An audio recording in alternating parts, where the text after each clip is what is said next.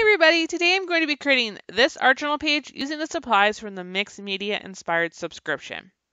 I'm starting a little different today by doing my stamping first, and I'm going to be stamping the loop and stamp with permanent archival ink onto some tissue paper. I'm doing this for a couple different reasons. One, stamping directly into your journal can be quite challenging to get a perfect stamped image. By doing it on tissue, you remove that issue. And two, I want to be able to have the flower facing different directions, and because you can use both sides of the tissue, I'm able to change the look and feel of the stamp really easy with tissue paper. After giving the ink a chance to dry, I'm going to cut apart my stamped images with my Fiskar micro snip scissors. So cutting away the extra tissue and also separating some of the elements of the stamp so that I can actually collage them back together in a more interesting way versus two straight lines like the original stamp. I'm gluing this all in my Dina Wakley Media 6x6 art journal with Dina Wakley Media gel medium and a Finnabar silicone brush. Now, the Finnabar silicone brush is my favorite thing to use when I'm working with tissues and gel medium, as it helps keep everything smooth and prevents wrinkles, which is huge.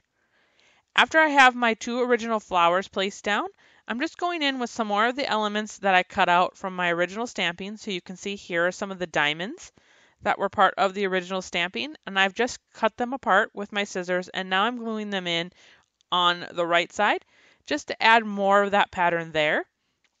And really the whole point of this is that I didn't want it to be two straight lines. I wanted it to look a little bit more natural and organic, and like this just showed up in a pattern on the background instead of it being clearly just stamping. So I'm also doing the exact same thing with some of the text that I cut apart from the original stamping. And when I'm done and I'm happy with everything, I'm going to go over this entire piece with more gel medium on a palette knife.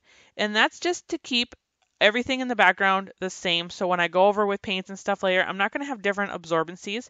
It's all going to be sealed with this gel medium.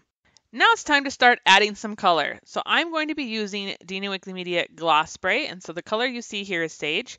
I'm taking it out of the bottle using a pipette and then quickly rinsing that same pipette in a jar of water. Because gloss sprays are acrylic and permanent, I didn't want to end up not being able to use my pipette later. So I'm using a paintbrush to put down the Sage Gloss Spray, and I've put it in the diamond patterns and then along the outside.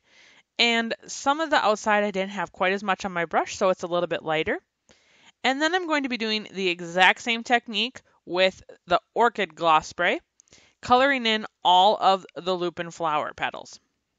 Even though gloss spray is technically a spray, you can use them just like you could any other paints because they are acrylic based. So I'm now going back through the middle of the page using very, very little Sage Gloss Spray. You can actually see I'm smudging it out with my fingers because I want the center of the page to be much lighter, but I don't want it to be completely stark white either. After I've given everything plenty of time to dry because I did not want to end up damaging my pen, so this is 100% dry, I'm going in with my black Fude ball pen and I'm outlining all of the flower petals. And this is just to give them a little bit more pop and to kind of also blend in with the bold black lines around the rest of the page. To finish off the page, I'm grabbing a sheet of 49 and Market Naturalist stickers, and I'm combining two different title stickers and one of the hearts, and these are slightly enameled shiny stickers, so they're the perfect finishing touch to my page. Thank you so much for watching. I hope you were inspired today and got ideas to use in your own projects. I would love to see what you're working on, so tag us on social media with #ArtJournalJunction.